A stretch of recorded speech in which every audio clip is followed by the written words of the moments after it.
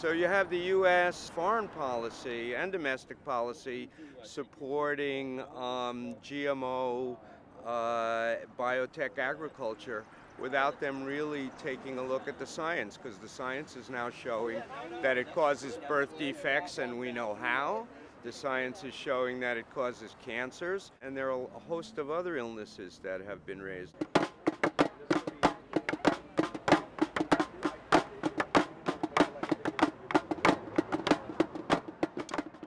I'm really glad there's so many of us here today, because only by acting collectively can we stand up to corporate power, protect our democracy, and protect our food supply.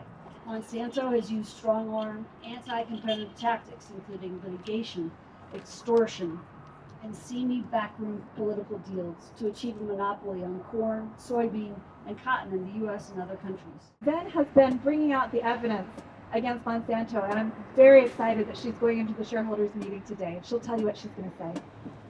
We are asking for shareholder support for item number 5, share owner proxy access, an essential mechanism for accountability supported by institutional investors and the SEC. As the founder of Moms Across America, I speak on behalf of millions of mothers. 1 out of 2 children in America today have a chronic illness, such as asthma, allergies, autism, autoimmune disease, obesity, and diabetes. All of these conditions and more can be directly linked to GMOs and glyphosate, to Monsanto's products. I am here on behalf of struggling parents to say stop poisoning our children. We farmed 200 acres of corn organically, no poisons, and we were making 240 bushels an acre, which you can't even do with Roundup most places.